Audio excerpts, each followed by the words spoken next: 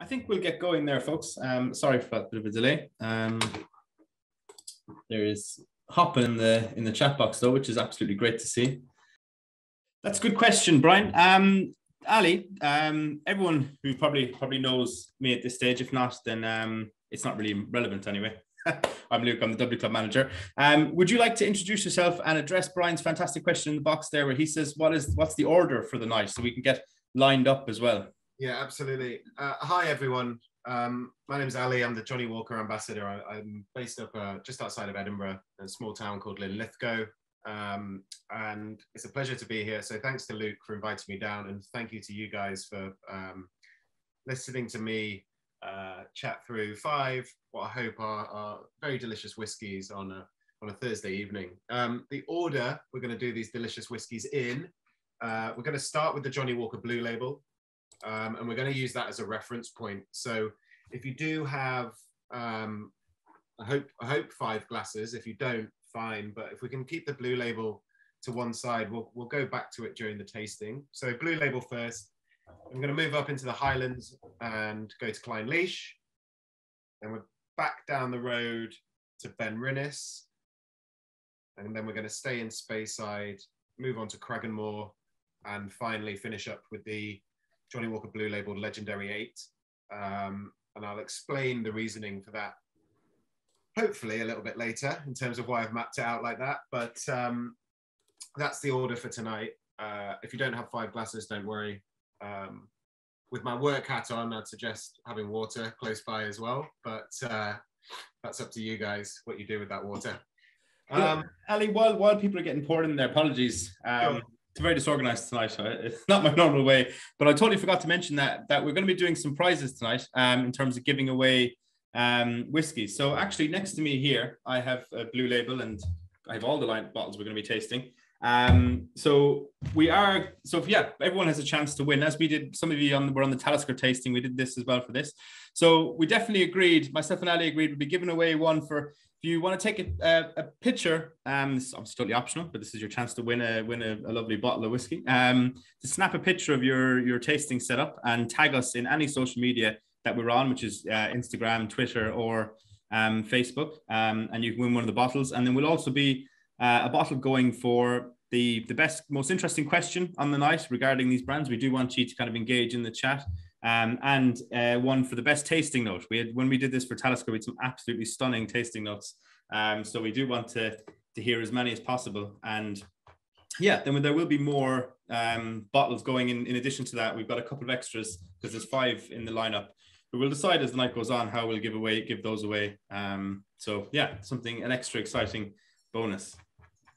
Nice. I like it. I'm keen to hear the tasting notes, because there are always things that I like to steal for when I'm doing this later in the year. You guys always come up with the best tasting notes. Mine just are the same every time and get a bit boring. So it's nice to hear from you guys what you think. Are we going to give it a few more minutes to get people? No, I think we're 5 minutes in. I think we'll let's give everyone fair enough time to go. So we'll crack on with the Blue Label. Super.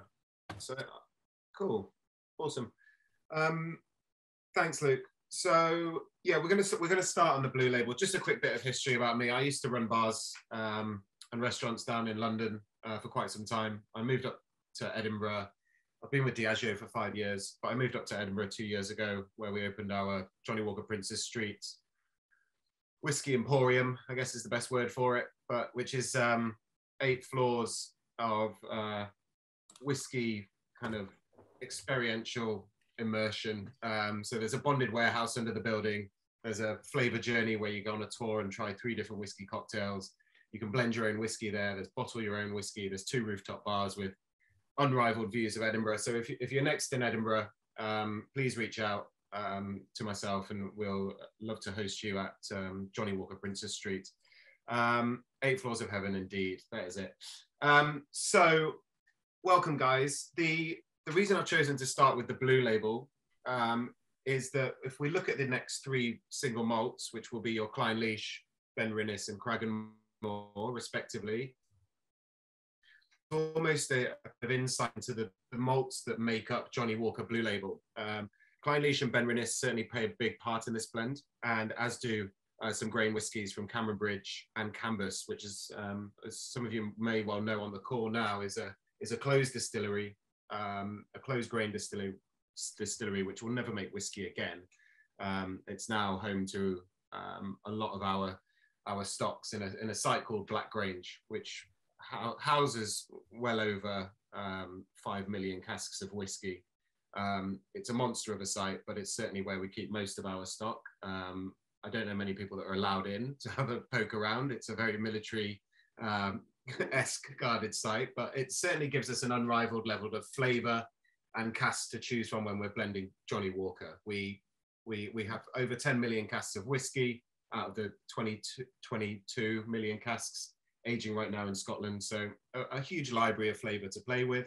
And the blending team will always use that word. They blend flavour, not whiskey. They're always looking for unique flavours.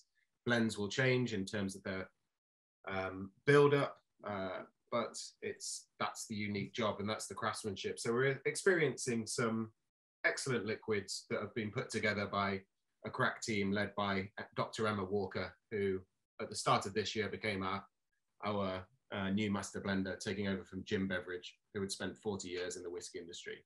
So quite the legacy. There's been more people sat on the throne of England than there have master blenders of Johnnie Walker in that 200-year time period. So a prestigious job, without a doubt. So take your blue label, raise it up because it's nice to see all your faces with whiskey in the shot. Lovely, thank you very much. Have a smell. I always expect blue label to be a lot heavier and a lot richer. It's actually quite a light, delicate whiskey. And if you want to have a sip, try and keep a bit of that on your palate for a few seconds. But as your palate gets used to that, we talk about 3 waves of flavor with Johnnie Walker Blue Label. It starts off quite crisp, fresh cut apple, fresh cut grass. Once that alcohol dissipates, it kind of moves into this wonderful biscuity note. A little bit of chocolate starts to come through, cherry, and then finally, once you've swallowed the whiskey and you start to breathe in, you get a lovely whisper of smoke at the end. Nothing too aggressive compared to the black label, but it's certainly this light, delicate kind of mix of cigar box smoke and sandalwood. I get this kind of light, delicate bitterness coming through at the end, but a lovely, sweet, rounded whiskey. We suggest normally serving it with ice cold water on the side and going back and forth in between the two, but it's a whiskey really to take your time with.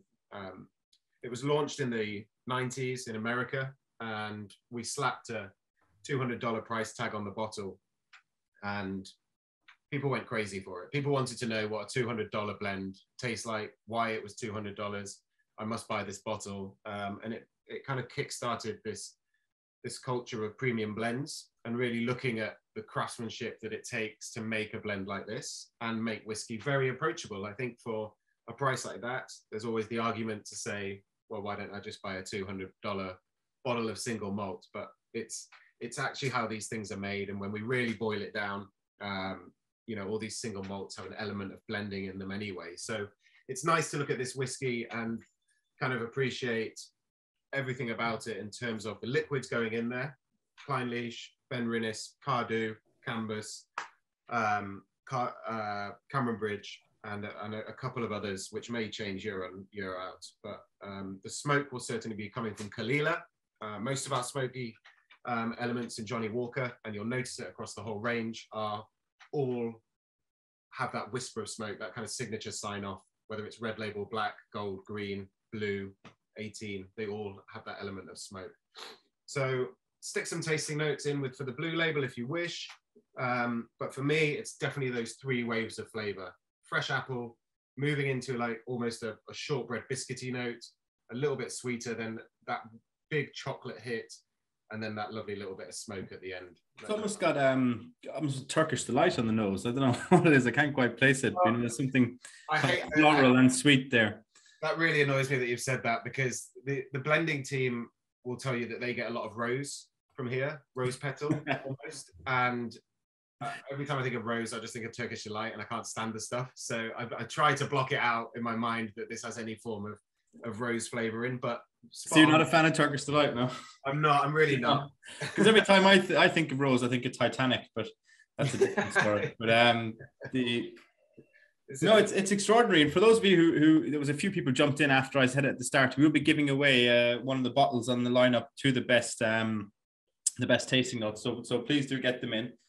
Jeff here has either described me in my mid-20s or the whiskey when he says smooth with a lot going on.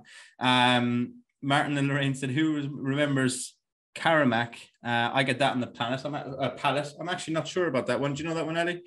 Yeah, I think so. I know what you mean. Yeah, it's definitely got that. There's definitely that classic caramel honey bouncing through, but I think for me, it's that kind of soft spice at the beginning, moving into all that sweetness, which is quite nice. It doesn't start off rich, bold, straight in there like the black label. And Brian says sweet honey arrival, a little smoke and salinity, stewed orchard fruits. Sorry, the heat has really got to me today. A little vanilla custard, some fresh cut grass, and gentle peppery spice. Nice. Scott says great combination of Speyside and Islay. The smoky hint seals the deal.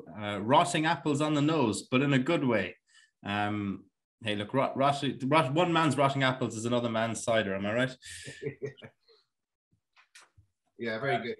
Pastries as well, I think is spot on. But the smoky finish, I think that's, as long as you guys are all picking that up, that's quite an integral part for us. And I'll talk a little bit later about what the Johnnie Walker team were really, when they set out this journey 200 years ago, what they were really aiming for. And that smokiness within Johnnie Walker is something that's integral to our blends and something that helps it stand out across the board. So yeah, as long as everyone's getting that little bit of smoke, it's certainly not as prevalent as our red label or black, but yeah, it's definitely there. Do you want to move on to the next one? I mean, there's still a few comments coming in, and before we did move on, I did want to know, because obviously a few people have said about the Johnnie Walker experience and that, and you touched on it, but obviously you mentioned the launch of this in the 90s, and then obviously the Johnnie Walker experience was only last year. Was it last summer? Was it opened or? October last. So this has been our first summer. So at the end. End of the summer last year, or October last year. I mean, it's a big moment, kind of giving the brand a home, because I mean, I've always been aware of Johnnie Walker, I suppose, in the industry. But obviously, I'm from an Irish whiskey background, and you wouldn't really see it too often in shelves in Ireland. But obviously, it's the biggest blend in the world internationally, I suppose. But even domestically, you don't see it as much as you think you would. So is that kind of opening in Edinburgh, open the Johnnie Walker experience, is it about bringing it home as well, as much as anything, or is that a cliched thing to ask? I think, I mean, the way they expanded and the countries that we're now sold in, you know, it's this huge entity now in terms of a brand. And I know for a fact we've done case studies where 40% of, you know, people questioned would say Johnnie Walker's an American brand. And I think that's due partly to its success and its kind of global dominance in the world of whiskey. But to give it a brand home now, I talk to friends who work for the likes of Glenfiddich, you know, William Grant, Chivas. Everyone's been quite complimentary in the fact that we're really bringing Scotch into the capital of Edinburgh for people to experience in any way they want. And our jobs as ambassadors, you know, all of these guys will say it, is to get people inspired around whiskey, the flavors in it, and why they should be enjoying this spirit that's, you know, made in Scotland and you know, talked about all over the world. It's such a unique product. And I think the fact that we can open something like that and invest in kind of Scottish tourism and whiskey tourism, it gives people the chance to experience Scotch whiskey however they want. Because my biggest fear is always that people who are new to the category are always given whiskies by someone who knows it really well, and thrust into their hand is this cask strength, you know, peated whiskey, and they're like, fuck me, is that what all this stuff tastes like? And, you know, they're just hairs blown back and they're like, never again. You know, there's still that common misconception that all whiskey is peated and, you know, X, Y, and Z. But it's nice to kind of bust a few myths at that building and get whiskey into some cocktails and get people exploring drams by the flavor profile they like. You know, it's like watching Frank at Pot Still. You know, he never asks what whiskey you want. It's always, what do you like eating? What do you like drinking? You know, let me get to know you, and then I'll pick you out a perfect whiskey. And I rarely see him wrong. Not that I'd ever tell him if he was, but yeah, that's it. I think it's all about moving the conversation away from Scotch and whiskey and talking about flavor, and that's what we're doing. quite well at that. That's It's an a long excellent answer answer. for a question. Yeah, no, but spot on. Brian has just clarified that we're keeping some back, and yeah, Brian, the idea is either in the little glass bottle or in your if in a glass itself you have some to compare. We'll keep some to compare with the legendary age, which will be the last one we'll taste. Jeff says tastes like more than 40%, but I can assure you it's not, Jeff, or unless they're lying to us in the bottle here. Andrew says you'll not get a bottle of Blue Label for 5p, which is go back to the Carmack bar comment. We got a comment there. How much Clynelish is in Blue Label? Is there any official percentage, or is it all kind of hush hush, top secret? It's a very good question.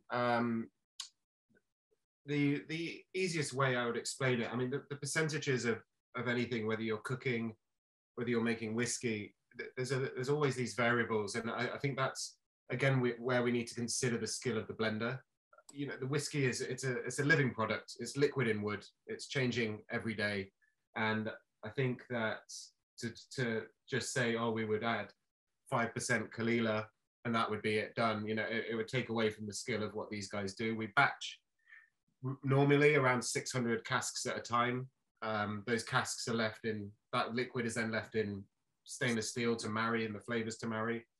One thing I've learned since working with the blenders is a little bit of smoke goes a very long way. So I would suggest maybe if we were to put a percentage on it, which please don't take this as gospel because it's definitely not, I would say anywhere between 5 to 2% of that blend would be Clynelish.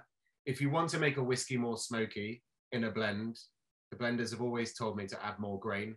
The grain quells the flavors of the other single malts, and the smoke is always the last thing to disappear. So if the single malts are drowning out the element of smoke you want, the grain will slowly draw those back in, and it's quite a clever tactic just to help that smoke shine out. But yeah, I would say little. And if we're looking at it from a business perspective, obviously making peated whiskey is a lot more expensive than any other style. So yeah, there's very little, but I can't put a percentage on it because it will change, you know, every batch, every time they take it around. Mm-hmm. And I suppose that ties in with Phil's question there about how has the blend evolved in terms of flavor profile. I suppose, as you say, it's a living thing, and it is going to naturally change over time. Have you ever compared an earlier release with a more modern one?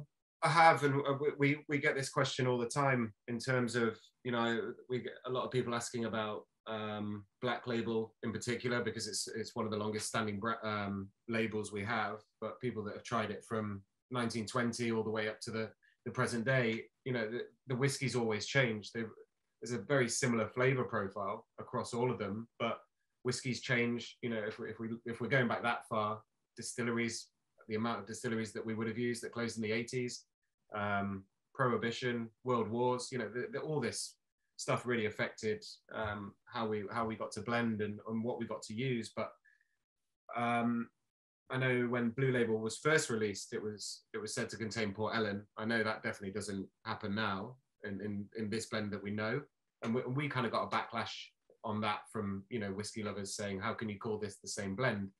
And that's where it leads into the question of flavor and how we're talking about blending flavor. I know right now, and I can't delve into it, but I know right now we're having certain distilleries not producing a fruity enough malt for us to use in some of our blends. So we're relying on other distilleries, and the control we have over a lot of these distilleries in terms of changing their fermentation times or where we're taking distillates off. The guys at the blending team have such a knack of, you know, organizing stock for years down the line, because, you know, we have to.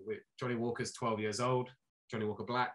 We have to make sure that those stocks are there, because if anything is a hiccup on the way, then, you know, if Black Label stumbles, the whole brand really takes a huge knock. But yeah, it's about balancing the flavor, and if we can take certain Clynelishs and they can perform as well as Port Ellens in the blend, then it's all about that balance. Like cooking your favorite dish with different ingredients from all over the world. Each one's going to taste different in its individual form, but at the end you should end up with the meal that you really want, or the whiskey that you really want.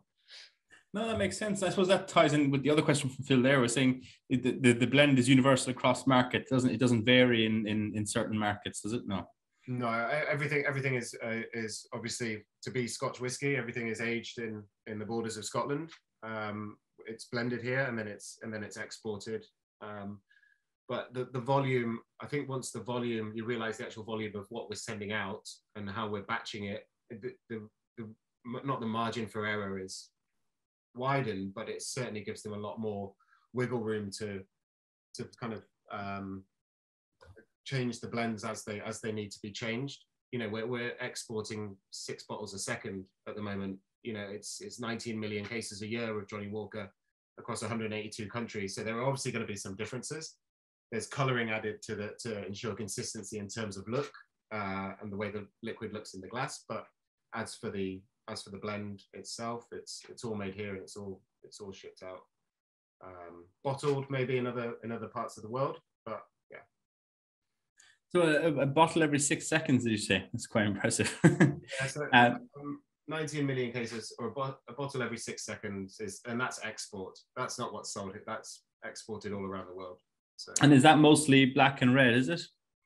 The majority of it, yeah. I know I've been sat in some very remote parts of the world and it's either Red Label, Gordon's or Smirnoff. So yeah, the reach seems to be quite far, but Red Label definitely is always one that seems to be there. And then whatever the local market is. But that's the spectacular story of it all. I think the fact that, you know, it's this recognized brand and it's something that people really get behind in culture and, you know, part of their day-to-day lives and rituals. It's quite amazing. And if anyone hasn't seen the documentary, The Man Who Walks the World is the Johnnie Walker documentary that was put together by a director called Anthony Wong. And it's quite spectacular to see how it fits into different cultures and where it's been utilized. It's quite an amazing documentary. Mm-hmm. And to think one branch of the family had such success making crisps as well, it's amazing. So I suppose the last question before we come on to the Clynelish will be why the color blue? What is the meaning behind the colors? That's a good question. That's one I always get asked. Red and black. I've got red back there, but they were the colors of the first 2 labels. When we first started selling Johnnie Walker, we had a white label, a red label, and a black label. The white label was dropped.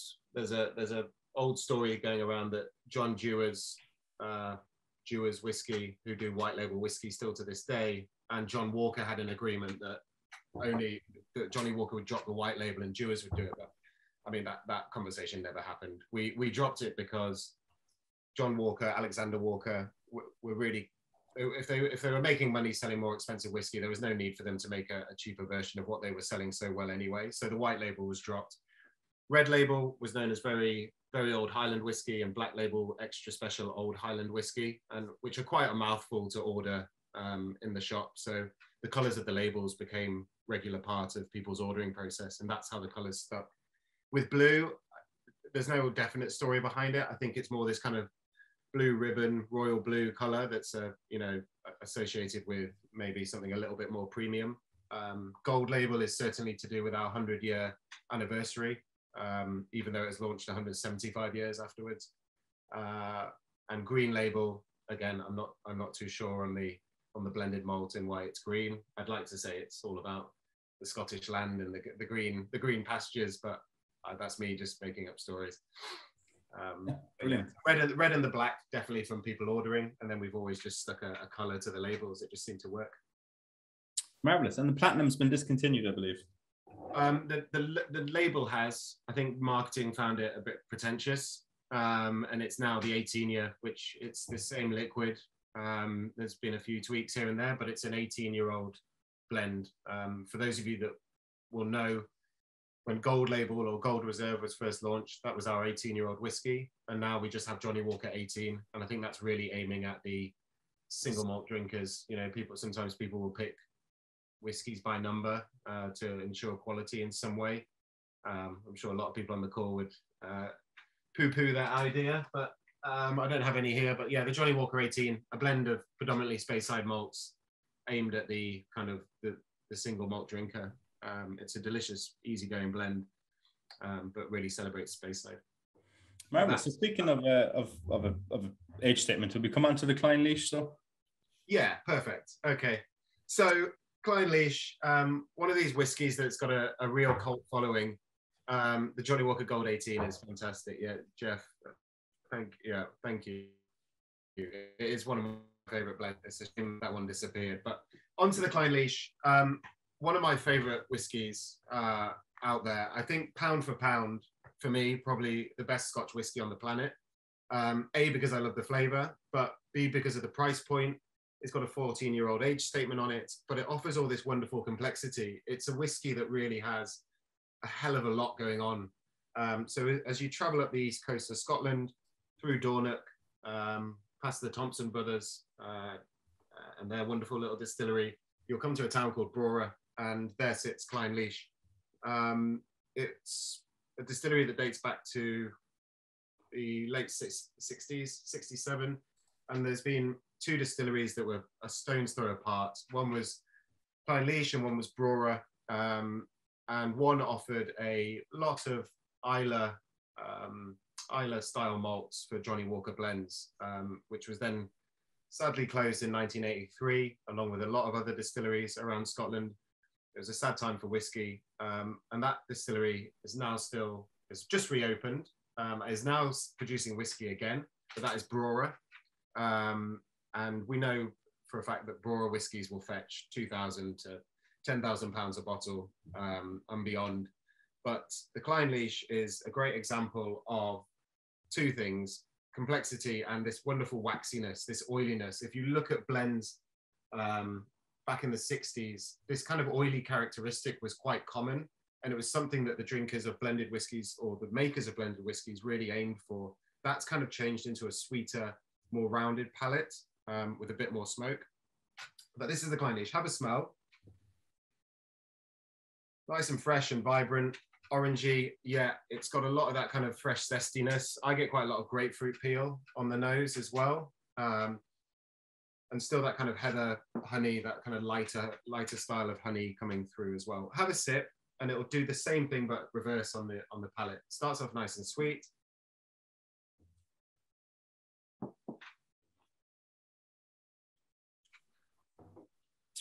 And then as you're swallowing it, you notice the viscosity and the oiliness, but the way it kind of starts to make both sides of your tongue tingle once you've swallowed it, that waxiness and that tropical citrus note, it's almost like a unripe nectarine, how it just cuts off so dry at the end, and there's a little bit of spice coming through, almost fizzy. That's spot on. Yeah, Paul. Definitely lemon sherbet, absolutely. But it's got that real kind of almost those lemon sweets, the little sour ones. But the idea that whiskey is I guess the only real release from Clynelish is its staple. We do the Distillers edition as well, and a few others that we've launched for special occasions across the years. But it's such a fantastic whiskey, and I think there's so much going on there to kind of dissect. The waxiness, I'll touch on that quickly. It's not necessarily a flavor, but it's definitely that oily characteristic, that mouth coating viscosity it has. That comes from what's left over in the faints receiver. So there's always residual oils that are left behind when we're making Scotch whiskey. When they were cleaning Clynelish during silent seasons, they were noticing the waxiness was disappearing. So that, for want of a better word, gunk, is collected and re-added into the distillation process, which is completely fine because it's part of the process anyway.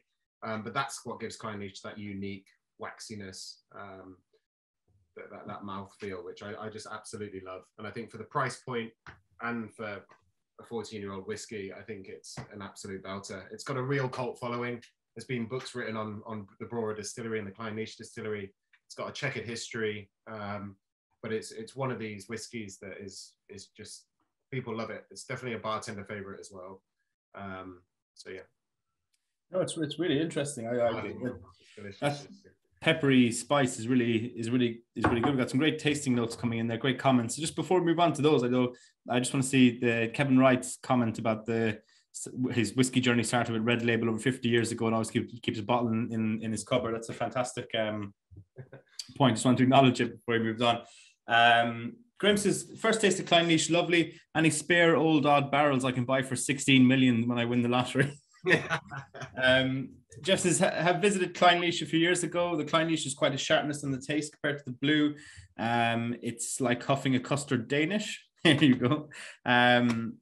Phil says his wife only likes blue label. That almost fizzy comment from Paul. You mentioned that one. That's a great tasting note. Phil says orange, vanilla, mixed fruit in a leathered bag. Interesting. Waxy apples, heather honey, citrus and peppery with a great depth that makes it so popular with all the blenders. Really lovely lingering finish. Citrus left with a touch of pepper. Very evocative of heather covered mountainside after some rain. That's an interesting. That could be a contender, Kevin, for the comment of the night. Ian says gets apples and honey from this. Lemony, heather, lavender on the finish. Clynelish is fizzy orange peel with the most delicious sharp taste after a new favorite single malt. Love the wildcat of Clynelish, and the whiskey is top notch. Explain to us about the wildcat there, Ali. The wildcat's just the logo. I believe it's the logo for Brora anyway. And I know when they opened the distillery and named it Brora, they had a few complications about naming a business after the town it was based in. I don't know whether there was old laws in Scotland that were kind of trying to get them to change it. For a while it was known as Old Clynelish, but it's where we still find the wildcats of Scotland. The very few, unfortunately, that are left are normally roaming the Highlands anyway. So yeah, it's become the Clynelish logo. And if you visit the distillery now, it's one of the four corner malts we talk about with Johnnie Walker. So it's the Highland home of Johnnie Walker. If you visit the distillery now, wonderful bar with a lovely terrace to look out over the North Sea, and you'll notice a little gold statue of a wildcat in the small garden in front of the distillery.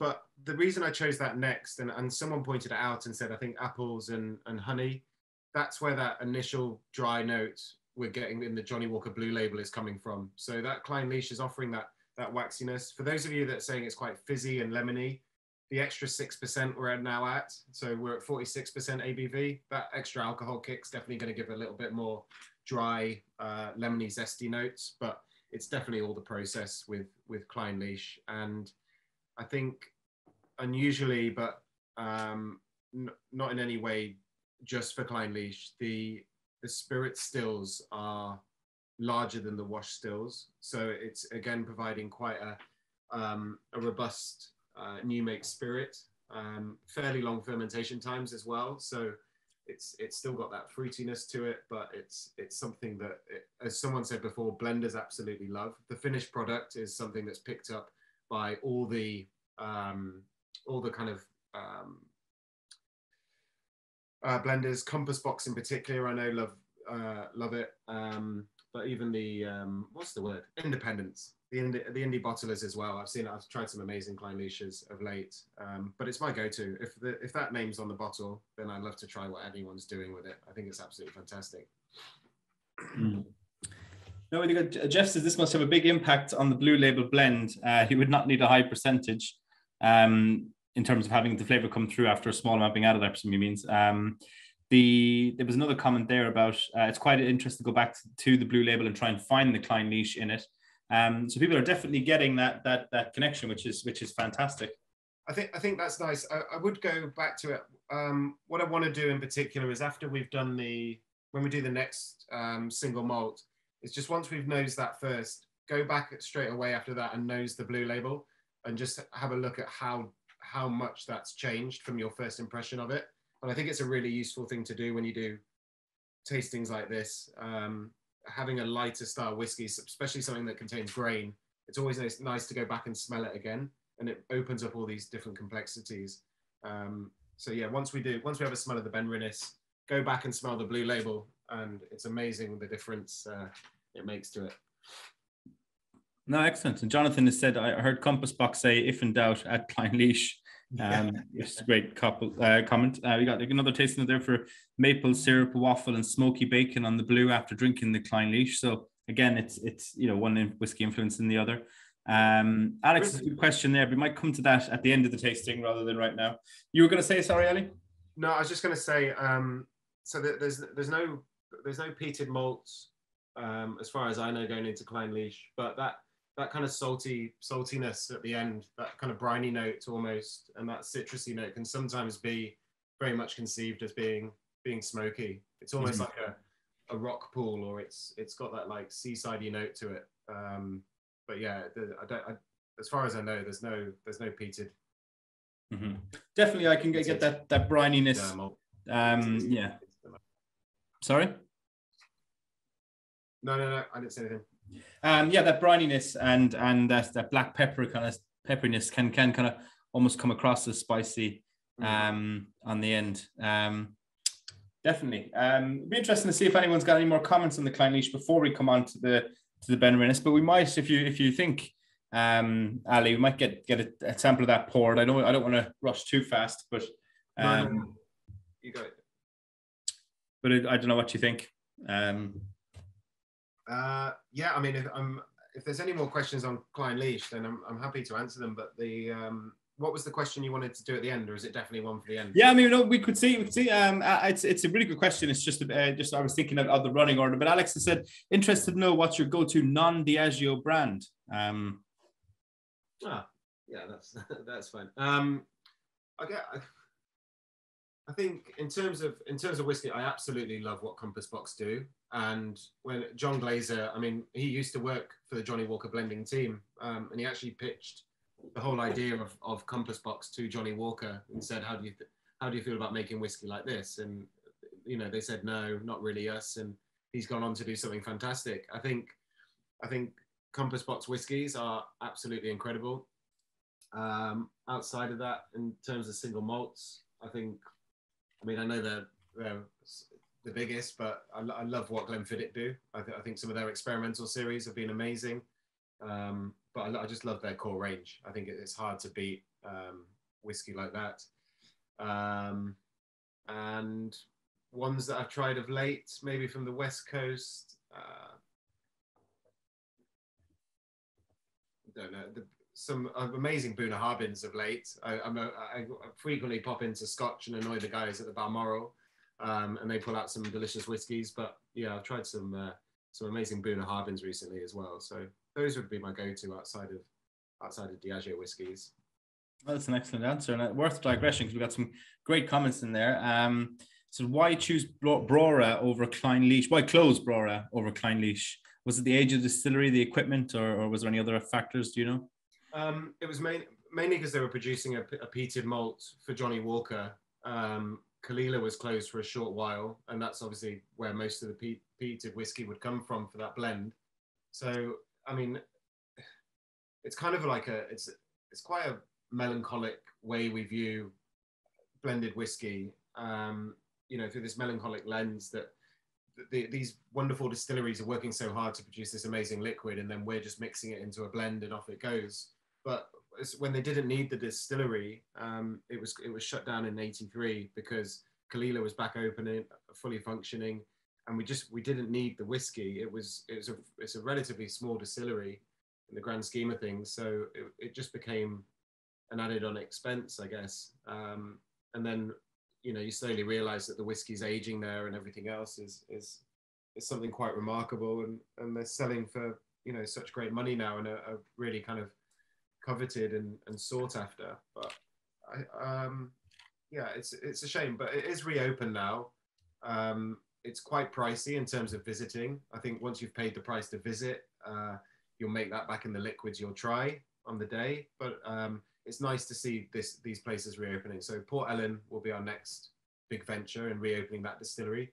But Brora is now making new make spirit and is setting casks down. So it'll be interesting to see what they start to release. I imagine most of it will be in the early stages, maybe blended with older brewers. But yeah, when they do an actual official release, I have no idea, unfortunately. And it was closed. It was the early '80s. It closed, wasn't it? 83. Yeah. 83, yeah, which is bang when a lot of distilleries were closing, economic recession, and the oil crisis, and there's a lot of there's a shift in the market between sort of big brands sourcing blends in the style that Johnnie Walker do. Was obviously that was the way most Scotch was back in the day, and things shifted more towards brands going straight to market. So I suppose there was a lot of distilleries that fell to the wayside that at that time. Yeah, perfect. There's some great. Jonathan says back in the 80s, single malts weren't often sold. Whiskey crashed in the 70s, so if it wasn't needed in the blend, the distillery was closed, which is a more articulate expansion on what I just said there. And really, we come on to the Benrinnes now. So is it Benrinnes? Is that how you pronounce it? Yeah, Benrinnes, 15-year-old single malt whiskey, part of our Flora and Fauna range, which was, I guess, it's a real shame that we don't do more with it. It's basically every distillery that if you don't know the Diageo portfolio, it's every distillery that you may not have heard of. It's the ones that we don't really shout about too much. So the likes of Linkwood, Manickmore, Tiernainick, Strathmill, Glen Spey, Glen Elgin, Benrinnes all fit into this set of releases called Flora and Fauna, and it was really to celebrate the area of the distillery and what it has to offer, and also, I think quite romantically, offer the guys that were working at these distilleries a chance to actually try their liquid, because there were no real expressions coming straight out of the distilleries. There was a few very limited releases for the special releases that we've done over the last 12 years. I think the Benrinnes, I think we did in 2014, did a 25-year-old Benrinnes, but no one had really heard the distillery, and the uptake on these whiskies was relatively slow, but they're absolutely fantastic. This whiskey in particular, Benrinnes, is made in Speyside, below Benrinnes, the Rinnes of Ben, and it's a unique distillery for us because it exclusively uses sherry casks. You can have a look at the colour there, but this is all European oak, something that we don't often do at Diageo, but this is where that wonderful rich chocolatey note is coming in the middle of the blue label. So have a smell of this and then go back and have a smell of the blue label.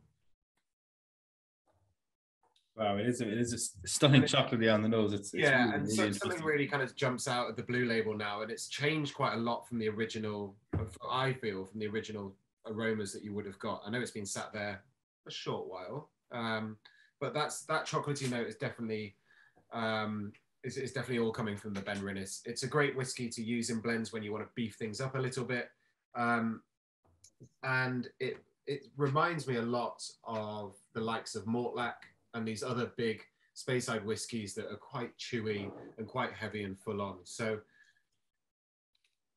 have a sip. I'd love to know some tasting notes from you guys.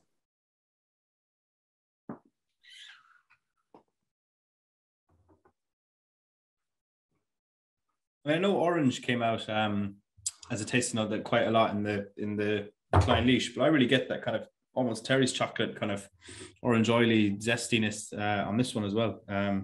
Yeah, there's still a big influence from the European oak. There's still that kind of fresh fruitiness in there, but it's a rich, bold spirit, and it's just got all this kind of wonderful chewiness, and isn't, I guess, typical of what a Speyside whiskey would be. You know, the likes of Glenfiddich, Balvenie, Cardew are all quite, they're quite mellow, quite, extremely well-rounded, great sipping whiskies, but this is definitely, it's on the chewier side. It's almost, I feel, a little bit meaty almost, like it's really got something quite sulfury behind it as well. Like it's almost like the fat off the steak kind of thing, this salty kind of oiliness, but yeah, it's a big, heavy, rich whiskey, and that's where that sweetness from Blue Label is really coming in. Mm-hmm. No, certainly we got some great tasting notes there. Phil saying big toffee, soft fruits, sweet Christmas spice too. Like says apple, chocolate, treacle. Well, that's great. Very sweet, full flavor. What a great finish. And Benrinnes 15 is like eating sweet toffee on a warm spring day in a field of wildflowers. I thought that's an Anfield for a second there. I was like, hang on. The finish is pleasantly dry with a touch of chocolate, digestive biscuits. Brian says ginger, apple juice, sour cherries, blueberries, some grapefruit, light wood, spices and herbs. A hint of smoke, ? I presume this is also non-peated, is it? Yeah, not non-peated as well. The only interesting thing about Benrinnes in terms of...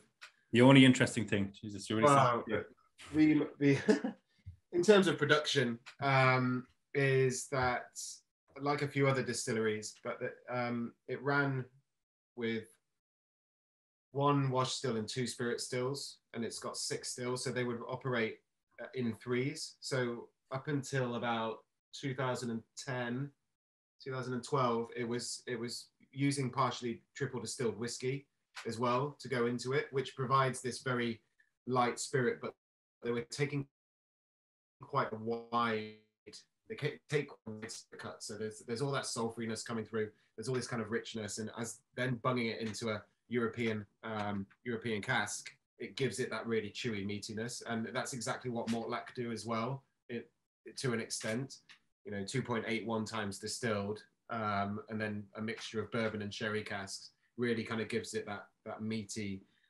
texture, and very, I guess, unlike, as I said before, unlike Speyside whiskies, but it's always been a good feature of blends, and it really helps bulk out the blends in terms of that kind of richness. Black label, blue label.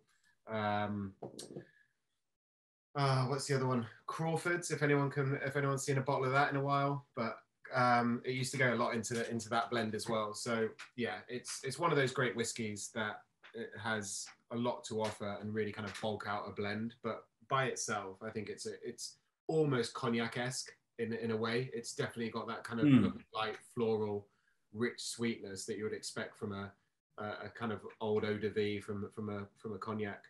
I can definitely see that. Yeah. Because I wouldn't feel embarrassed if I had that just put in front of me, not knowing what it was, and almost think it was a heavily aged cognac. It's definitely got those notes to it, and I kind of like the idea of someone saying, in the field of flowers, and whoever that was, I think that kind of hits it on the head. It's definitely got a floral note, but so chewy. Yeah, well, cognac in Calvados is where the money, the value for money is in terms of aged spirits in part of the world.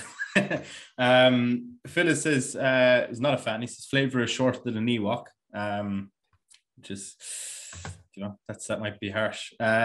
Initial hit of golden syrup, then dark chocolate. David says put a honey lozenge in your mouth and jump into a swimming pool of chocolate. Jane says all become entirely different beasts, tasting and nosing close together. Sweet and quite metallic, but in a great way. The FF collection is all worth exploring. The Floral and Fauna collection that is. David says like a tropical Christmas pud. Ben says love the description from Martin and Lorraine, which was, I'll scroll back and see that. Oh, it's like the sweet toffee in a warm spring day in a field of wildflowers. Yeah, that was spot on. This has been absolutely great tasting notes, guys. Keep them coming in there. Reverend Kevin Wright says could certainly see this going with ice cream. So there you go. Yeah, I've definitely done things like that before, and just poured it over a scoop of vanilla ice cream. It's very nice. Good shout. And Jonathan's got a technical question there. It says, are worm tub condensers used at Benrinnes? They are cast iron.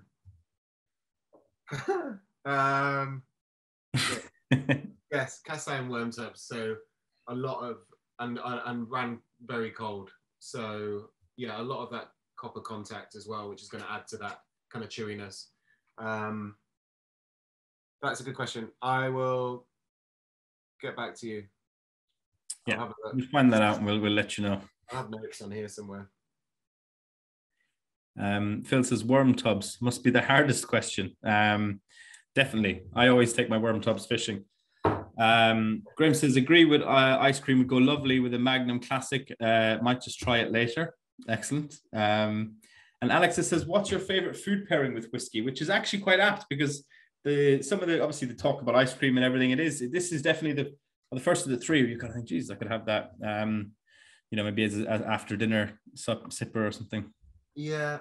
I mean, I don't like the whole after dinner thing. I quite like a whiskey before dinner. But I think, again, it's me just trying to get rid of the stereotypes. I know that everyone, it's that after dinner drink, and I think popular culture's kind of not helped. Whenever something bad's happening on a movie or a TV series, some gentleman's drinking a big scotch in the corner by himself. Like it's how it's portrayed. But I think my favorite pairing is kind of like some sort of fresh fish fish dish, like starters, and whiskey highballs, like a whiskey and soda. I think it goes a long way. Glenelgan and soda. If anyone has any Glenelgan knocking around the house, that makes the best highball. It's it's my go-to. But yeah, Johnnie Walker Black and soda, with a decent kind of fish dish, whether it's smoked mackerel pate or something. That would be my go-to, especially when the weather's like this. Well, when you eat like I do, Ali, any time of the day could be after dinner. Tony says hard cheese, which is a good oysters. I'd say this. I could see this going well with oysters. Definitely. It's because that kind of chocolatey kind of note, which you kind of almost get from a good stout, which obviously goes great with oysters as well. Whiskey before food. Enjoying it with no taste pollution. Depends on the course. I can certainly see it with dessert. I like it before, during, and after dinner. There you go. No wine on Alex's table. Jonathan, this has come to the rescue on the worm tub question. He says, Google to the rescue. Answer is yes in the worm tubs. Just thought it was likely with the meatiness. Yeah. So yeah, I know they ran super cold. But yeah, it is worm tubs. I feel like they're cast iron for some reason, like these great big kind of metal containers outside. But I think that's obviously going to add to the meatiness of the spirit. And I know it's in a very similar ilk to Mortlach and Cragganmore, which will be our next whiskey as well. Marvelous. Well, I suppose we best maybe come on to the Cragganmore Distillers Edition, if everyone's ready. Yeah, super. It's up to yourself, but yeah.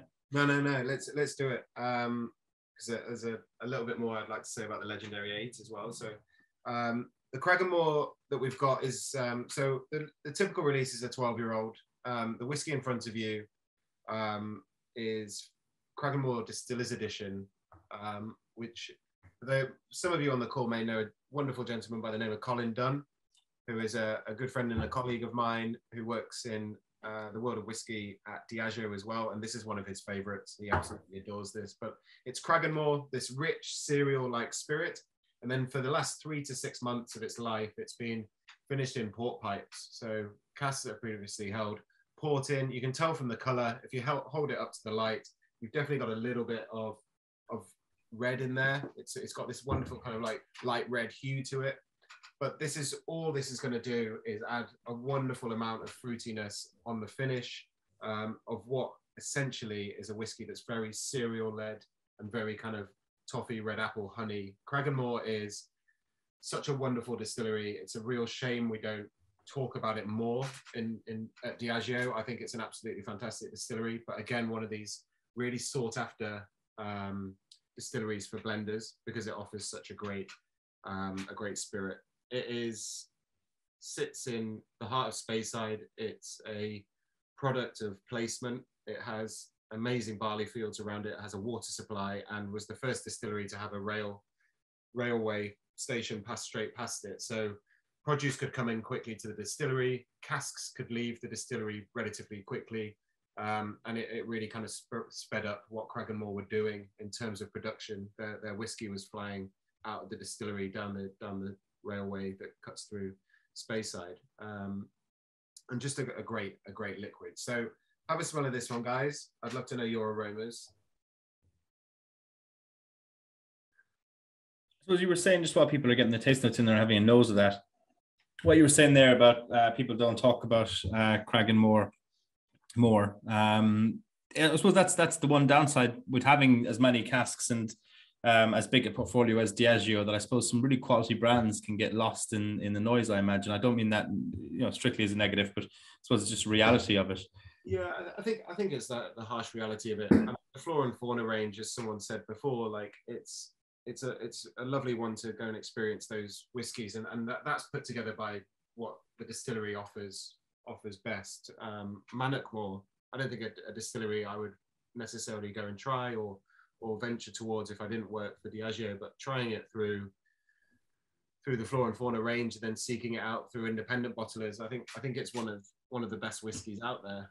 But again, we don't talk about it. We don't do much with it, and without the kind of reach that Johnnie Walker has globally, I think, you know, it does wonders for the Scotch industry, having these great big blends across the world, you know, promoting Scotch whiskey and building on that. So yeah, I mean, without blended whiskey, I know for a fact that single malts certainly wouldn't be where they are today. But I think yeah, it is a shame that we don't get to talk about some of these great distilleries. But yeah, Cragganmore have a sorry. Go on. No, I was going to say, did Cragganmore have a distillery in the Game of Thrones range? No. I'm going to go with no. Fair enough. I don't know. That was a project that kind of disappeared off my radar once it was finished. We were so busy with that. That was good. It was a great way to get some whiskies that into other countries that weren't there. Royal Lochnagar 12 being one. We never shipped that to the States, and that was a great way to do it. So that was just the same liquid rebottled. But yeah, let's not delve into Game of Thrones too much, please. No, it was I must say that that range was better than the last two series. I'll tell you that. Yeah. Made it easier to watch. Yeah, well, that's that. Port casks always imparts a little smoke. The dram for me, nose biscuity and salty, sweet dry arrival, red berries, cherries, digestive biscuits, crumbled on vanilla ice cream, a little orchard fruit, a hint of sour grapefruit, and some peppery spice as the liquid disappears. That last one was Brian's. It was that's a very good tasting note. We must bear that in mind now for comments of the evening. I could be up there. Alex, I love the barn owl image on the bottles and box artwork. Martin and Lorraine say nose ripe raspberries soaked overnight in red wine. Cragganmore, sneaky, a gentle floral bouquet, smacks you hard upon sipping. Who's got owls on the cat? Who's got owls on the? Well, is it the Cragganmore? Well, I'm looking at the bottle here actually, and I can't see any owls. If someone's pulled up an image, it might be the special releases we do.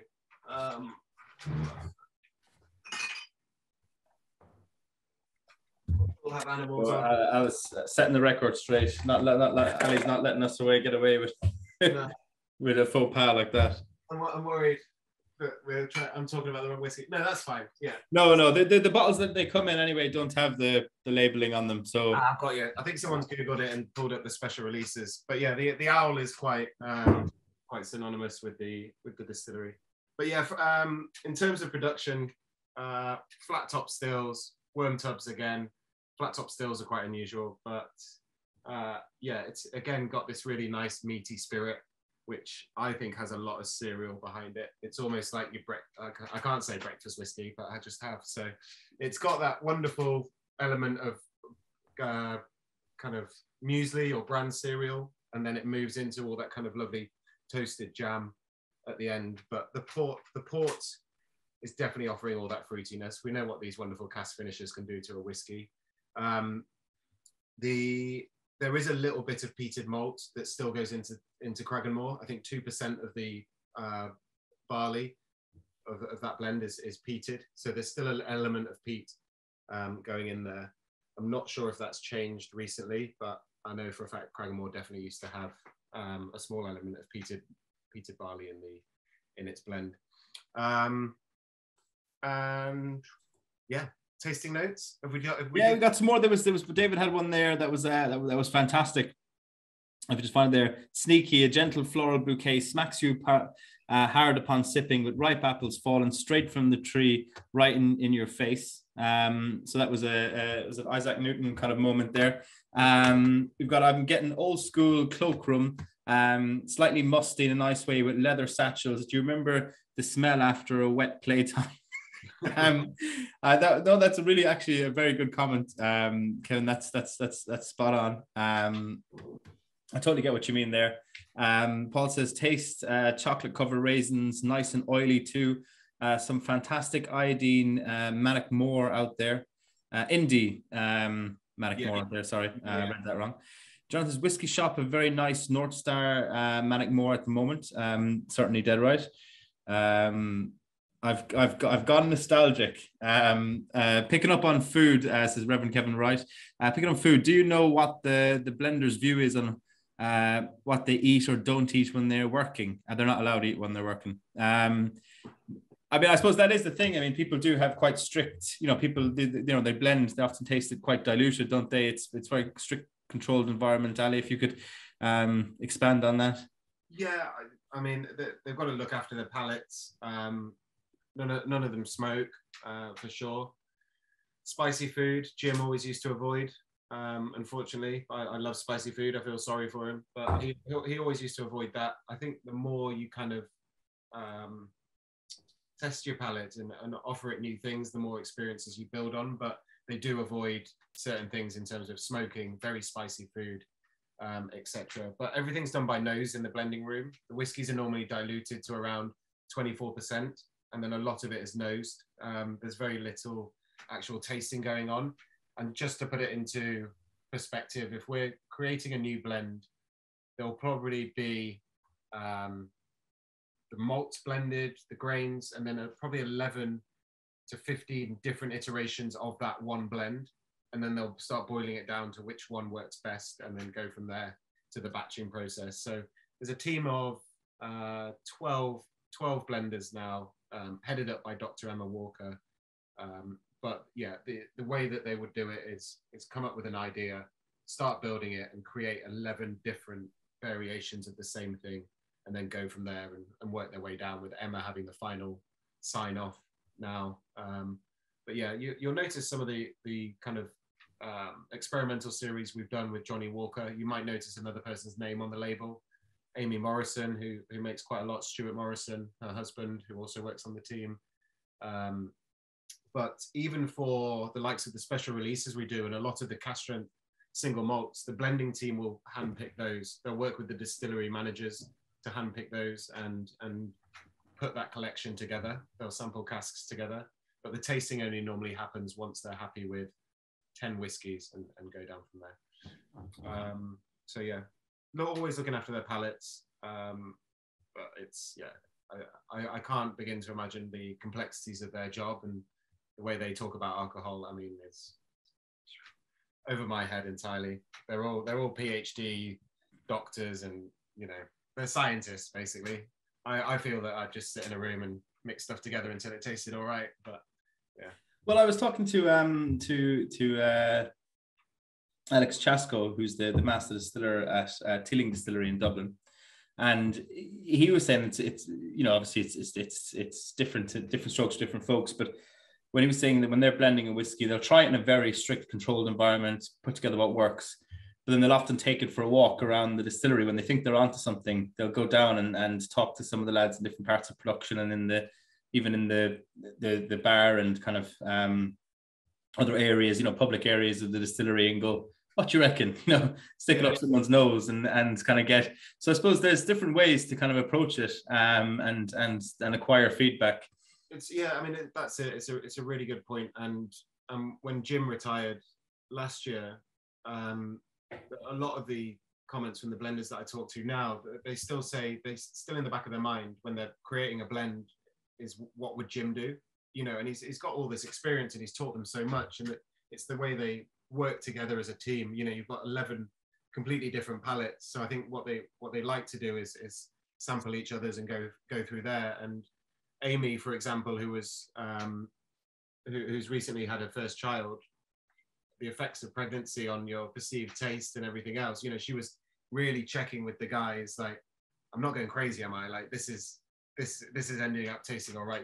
She wasn't drinking, but she's nosing whiskies, putting them together, passing them on to someone else and saying, like, am I smelling this wrong, or am I, so it's great to have all those people together. And as I said, it's 11 completely different palettes. It's 11 completely different opinions, but so far the formula seems to work.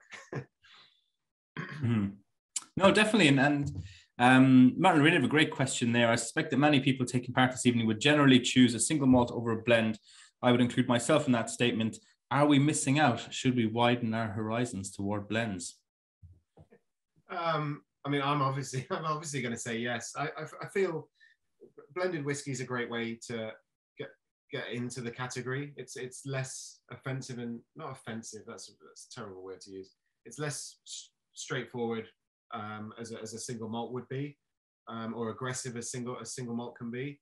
I think with the last whiskey we'll do as well, it gives you a chance to sample two things: whiskies that may never exist again, and secondly, the craftsmanship behind it. I think, you know, well, if you sit down and actually think what these guys go through to make a brand new blend and then release it to the market, it's quite an extraordinary process. And they're taking 8, for the last whiskey, for example, they're taking 8 completely unique flavors, the drinking experience, and I think that's something to be quite, you know, holding quite high regard. It's a real skill to do this.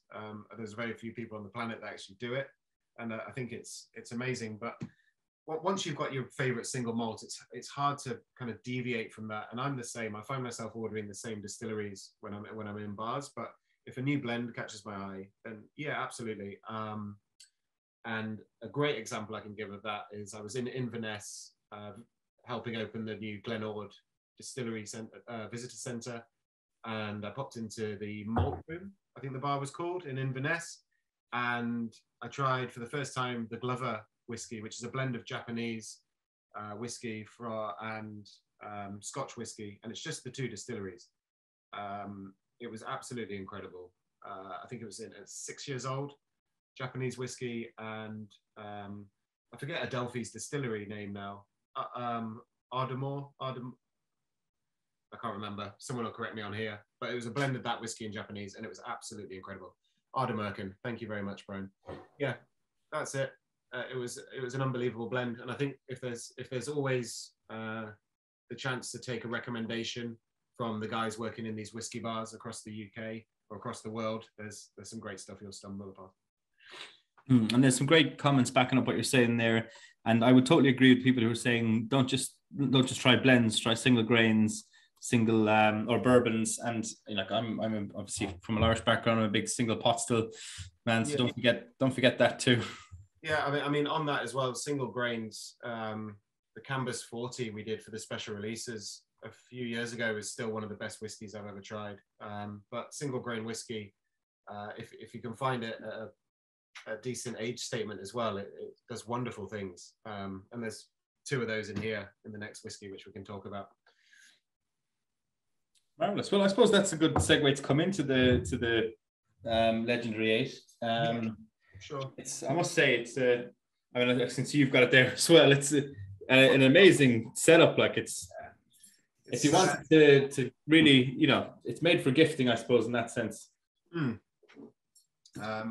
So still under the Blue Label banner, we wanted to keep it quite recognizable in terms of what we were putting out onto shelves. The box is lovely. You've got these kind of contours coming around, representing Scotland, the coastline, and then Legendary 8 and the 200th anniversary. So 1820 is when our, I guess, Johnnie Walker journey began. We certainly weren't blending whiskey back then, but I guess now you've got 5 drams in front of you and you've had 4 already, I can start telling a bit of a story. I think the whole thing began in 1820, and for those of you that don't know the Johnnie Walker story, John Walker was a real life boy. His father passed away when he was 14 years old, and difficult for any age when your father passes away, but certainly being that age at that time in Scotland, in Ayrshire, you know, there's real kind of trouble around that. And I feel you can go down 2 paths. You either you stand up and start being the man of the house kind of thing, or you fall into maybe a different path. At that time, you know, boys that age were normally put to work in the mines or in the fields, but they were lucky enough to own a farm, which they sold. It was a dairy farm, and they sold it for £537, a modest value, which in today's money is roughly about just shy of £50,000, I think. So they went to Kilmarnock and they opened a grocery store. John would have had help here. I think the way we tell this story quite quickly is that he just opened a grocery store at the age of 14. That wasn't the case. He would have had managers. He would have had people there to guide him. We've got an inventory list at our archives of what was actually stocked in the store. And he was selling everything from soap to oil, champagne, cognac, and of course, Scotch whiskey. Scotch whiskey in the early part of the 19th century was it wasn't a legal product. It wasn't a registered product. You weren't allowed to make blended Scotch whiskey. But what John would do is blend the whiskey for individuals coming in. And he would learn this through being taught by elder people working at the store with him, especially around their knowledge of blending tea. The tea business was huge in the UK. It still is. And counterfeit teas were coming into the UK more and more. People were bulking out finer teas with less quality teas. And this was a way that I guess the Walkers really based their business from. And we have written messages from John and Alexander saying, if we can create a blended whiskey that isn't too expensive, but stands out amongst the rest, then this is a good business model. And this was a correspondence between the two of them. And that was the idea. That was the idea, that they wanted to create a whiskey that stood out in terms of flavor. Nothing on the market should come before it, but at a good quality, at a reasonable price, and sold as a good quality product. And that started, as I said, with Red Label and Black Label. Alexander gifted cases of the whiskey to captains of ships out of Glasgow port. And obviously the railway connecting Glasgow to London, London to the rest of the world, the whiskey expanded. And Alexander II, Alexander I's son, and George Patterson, his nephew, they opened the kind of gateway to what we know today. The square bottle, the slanted label at 20 degrees. This is the one whiskey that you look at a whiskey collection and the bottle stands out. You know, it's a clever piece of marketing even for that time. And the striding man is this kind of symbol of progress, and it has been going on and on. Johnnie Walker was being exported to 100 countries before Coca-Cola had left the shores of the United States. You know, it was this really fast growing brand, and people wanted Johnnie Walker. Trips across the Atlantic on ships would have 5,000 cases of Johnnie Walker on them. You know, this long journey by ship from the UK over to the US, it was a whiskey party essentially on a boat. You know, Johnnie Walker were stocking these extravagant voyages across the Atlantic. The legendary 8, what's in a name? 8 distilleries. 8 distilleries that are all over 200 years old in the Diageo portfolio. The blend consists of Port Dundas, Cambus, Casterbridge. You've got Lagavulin, Blair Athol, Oban, and Clynelish. Oban's an unusual one. Oban doesn't often feature in blends. It's a huge malt in America, and we rarely use it for Johnnie Walker blending. Also because the distillery is relatively small and not producing a huge amount of whiskey. So those 8 whiskies all offer this wonderful richness. Have a smell of the legendary 8. Have a smell of the Blue Label, and just compare the two quickly. And it'll put into context how light that Blue Label now smells. That legendary 8 is so much sweeter, and that's coming from the Cambus and the Port Dundas in particular, 2 grain distilleries that closed in the 90s and in the mid 2000s. Port Dundas at one point was the largest distillery in Scotland, and Cambus has always been this grain whiskey that blenders had sought after. It was something, when it was first being made, was a whiskey that everyone wanted to use in their blends. If you get to try Cambus in its raw form as just an aged grain whiskey, it is quite remarkable. But then you get all that rich tropical note in the middle with the Brora, and then you've got the likes of Lagavulin offering all this depth and wonderful smokiness. Clynelish as well, really kind of backing that up. And chewy is right, David. That's it. It's so much more chewy than the Blue Label. And you've got, what I really like is all the distilleries listed around the side of the bottle here. So all named, all called out, and I think it's absolutely wonderful. We're also in at 43.8%, which gives it, again, that little bit more chewiness. It helps the flavors really kind of sing through. And I think I might have missed Blair Athol as well, which is kind of our home of delicious whiskey, and Bell's, the Bell's tour you can do through Blair Athol. But Blair Athol, again, one of these wonderful whiskies that has that really kind of rich toffee apple note to it. So cheers, guys. This is the last dram of the evening. I hope you all enjoyed this legendary 8, but this is really to celebrate 200 years of one young man's dream to create a fantastic whiskey. And I think he's done the job quite well. And I always think, would he be proud of the whiskies we're putting out today? I'd like to fucking think so, because I do quite like this one.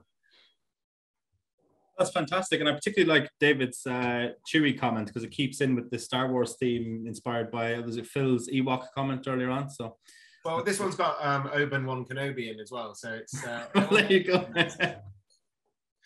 Fantastic. We've got beautiful, smooth, elegant, classy, evocative of another world, silky, cream, full flavor. Brian says oily arrival, peat mixed with heather, honey, and caramel. Then comes almonds, peat, coca, vanilla, and prunes. Stewed apples and coca as the liquid disappears. Yummy. Alex says cinnamon, jackfruit. I actually don't know what a jackfruit is. This is my ignorance. Treacle, oily, marzipan with leathery notes holding it together. Tony C says real exotic notes, candied ginger, star anise, wee bit of spice, 5 spice, but overlaid with dark, chocolatey, slightly bitter, but sweetness. Yum. Paul has a great comment. Wow, clotted cream. I totally get what you mean there. My God, that's good. Says Ben, that's really good. We might have a new leader here. Absolutely, says Phil. Oily, pineapple, chewy fruits. There are some of the standout ones. What a wonderful finish on the L8. Smokiness comes to the fore, but it doesn't overpower a fruitiness. There's also a touch of vanilla in there. It is really, really well balanced. We've got inviting rich toffee on the nose, full creamy with a touch of citrus and a hint of Scottish table or on the palate. What a lovely dram. Yeah, it's great. I hope the three I want to point out in that blend is the canvas at the start where someone's talking about clotted cream and that almost creme brulee note to it. But then as it moves through, we get the tropical notes from Brora. But is everyone still picking up the smokiness? It would have been different to the blue label because the smoke from this one is a sweeter smoke. It's coming from Lagavulin as opposed to Clynelish, which is a more medicinal, oily smoke. So I hope you guys are still getting that smokiness, but Lagavulin, as we know, is a much bigger whiskey. So I hope you're kind of getting that kind of richer smoke coming through at the end. Yeah, super complex, and I think almost akin to the Clynelish.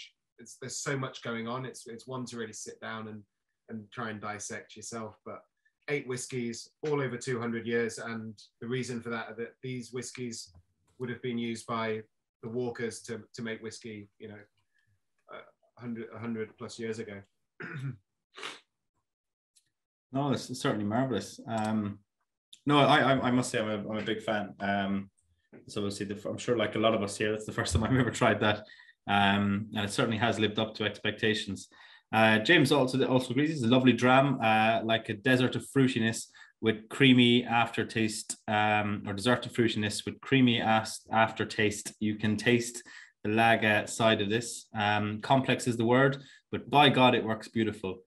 Just going back to the blue, lots of custard. It's amazing how light and fruity and sweet the blue is in comparison now. It's great. I feel for anyone, as I said before, it's such a neat trick to do, and we've done it before, even with Hague Club, or something as light and as easygoing as that. But the way it changes, and it's a really nice kind of palate reset to go back to your first whiskey that you've had in the lineup and see how it changes. But yeah, I hope you've enjoyed that kind of little bit of it. And thank you very much, Luke. Is there any more questions on the Legendary 8 coming in? Yeah, not so much directly on the Legendary 8, but there's a couple other questions coming in that we might come to in a second. I suppose now, before we all get too pissed, would be a good time to get your opinion on what the best question and tasting note was. If you're not, I have a few ideas, but I thought I'd like to get your idea and what jumped out at you. This is pressure now. Pressure makes diamonds, Ali. Yeah, it's true. You know what? I did like I love the Benrinnes one, but there was another one. There was Benrinnes in the field with the flowers, but it was just the two tasting notes. But I do like that because I find it quite cognac-y. Someone did a really good Clynelish one as well, but I can't remember. I've got over 100 comments in this thing, so Yeah. I like to sit. I did like that one. I know the one you mean. If that was you, drop me a DM and I'll verify after tasting. I can read back over the chat when the recording finishes. There was also, so I'll know also if you message me saying, oh, that was me, I'll know if you're lying. I also did like the Reverend Kevin White's one about playing wet. So I think, we do have an extra skew, so we might be two winners. So yeah, those are two good. What about question wise? Was there any question you were asked tonight that you thought was particularly good? Don't pick the worm tub one because you'll encourage bad behavior amongst the. No, I mean it was a good question. And, it was a good question, but if they win the bottle, everyone will be asking these really awkward technical questions to everyone. Because I'm only joking. I'm being facetious, obviously. I think just to open it up and everything else, what I would drink outside of the Diageo range. I think it's a nice question to ask people, and I think people avoid asking it at tasting sometimes because they think, oh, it's this one person representing this brand. Is it rude to ask it? But it never is, and I think it's always a nice question, and it sparks a bit more conversation. So I would say that is always a good one to get. Marvelous. Well, that's perfect. So we'll go with the three of those. If you could private message me, folks, an email address, because not everyone's name on here. That was Alex Gardner with the non-Diageo brand question, I think. Yeah, I think that sounds right. Alex, if you could DM me your email, just because, just want to make sure that not everyone's name on the obviously the Zoom matches their name when they buy the pack, when I look over my list of details and stuff. So anyone whose question you think was mentioned there, just drop me a private message and I'll get back to you tomorrow via the email, and I'll have a look online and see a pictures posted. And then I might, because I'm going to have to rewatch this before we upload. Yeah, sorry, go on. I was just going to say, there was another, someone I think earlier was asking price of Clynelish. I think about 45 to 48 we're selling the Clynelish for. Sorry, mate. Or 48. There will be a discount. I actually don't have the discount code active today. I'm just actually back from holidays on the personal note, which is why I'm a bit not organized today. But when I email out the recording, I'll have the discount code for these whiskies as well, along with links to each one. So you can all partake. And I have an extra skew as well, I was going to say, of these bottles to give away. So I'll be watching back over this before I upload the recording. So if there's anything that jumps out, we'll throw in an extra bottle for someone as well. So there'll be 5 bottles going to you tonight, folks. So what more can you ask for? There was Alex had asked as well, what's the favorite ever Diageo dram that you've tried and why? I don't know. I don't have a list of top, like they're not in order. So I have a top 5, 3 of which are Diageo whiskies, but it's been the occasion I've been drinking it, and where I was and what I was doing, kind of thing, and who I was with. At my best friend's wedding, we both had a Brora 34-year-old, which was incredible.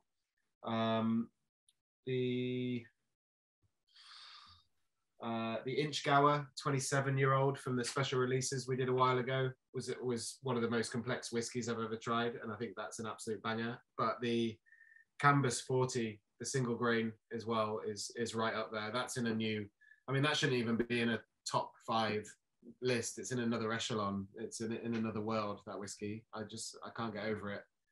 There was one bottle left at Johnnie Walker Princess Street, which I had my eye on, but was kind of out of my price range a little bit. So it's now gone. So my bad for missing the boat, I think. But yeah. definitely those three. Inchgower 27, which I think you can still find. The other one, which is super interesting, and just quickly talking about blends, is this, which I think you can still find online. This is the Collectivum 28. It's a 57.3 cask strength blend of all 28 of our single malt distilleries. And I don't know how someone's tasked the blenders with doing that, but it's an absolutely incredible blend. It's about 140, 150 pounds a bottle, but worth every penny. And that is one of the best blends I've ever tried. So that would be, those are my four. Done. Marvelous. No, that's a great answer. Brilliant. We've got some very kind comments on the tasting. So thank you, folks. Melvin actually says, if I give you £100 and said, buy me the best bottle, what would it be? The question B would be, would you come back at all? But assuming you did, what would you come back with? With 100 quid? With 100 quid, yeah. Kalila 18. I think it's smoky bacon crisps, and it's just a great rounded Isla whiskey. Kalila 18, I think is up there around 100 quid. I think that'd be change for you as well. But yeah, definitely that one. Excellent. And Oliver, because this is a big, obviously in the Diageo family, this is a big thing. So what's your go-to whiskey region?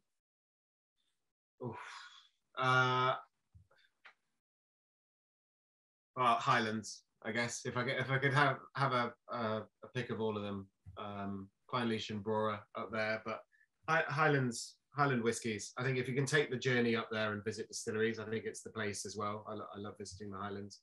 So yeah, Highlands. And the follow-up question on that front, because you said Highlands. As a Diageo employee, does the Highlands include the islands? No. No. I don't. No, I can't say that. That's cheating. I would love it to, but no, I'll leave Talisker and Isla and Orkney to themselves.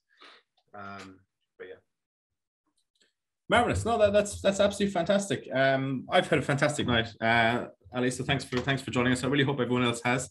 I'll be in touch, folks, with that discount code. I'll be in touch with the competition winners, and we'll have the recording out to you as well. So I really hope you've enjoyed tonight. And if there's anything we missed or didn't get to, please do drop me an email, and I'll if it's something Ali can help with, I'll forward it on to him, and we'll get you sorted.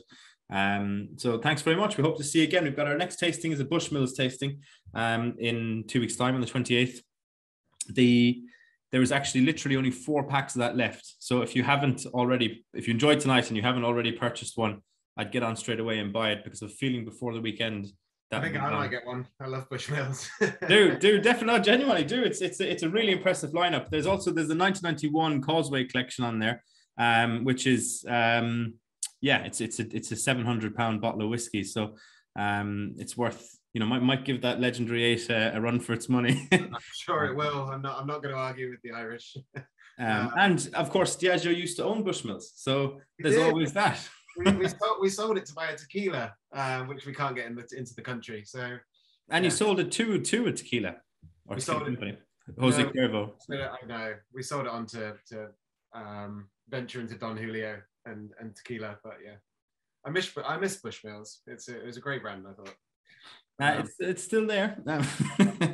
I miss it. I wish it was part of our portfolio. Yes. Thank you very much, guys. Luke, thanks very much. Let me know who the winners are as well. Will do. Yeah. Thank you so much, mate.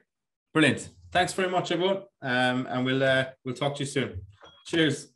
Cheers. Bye.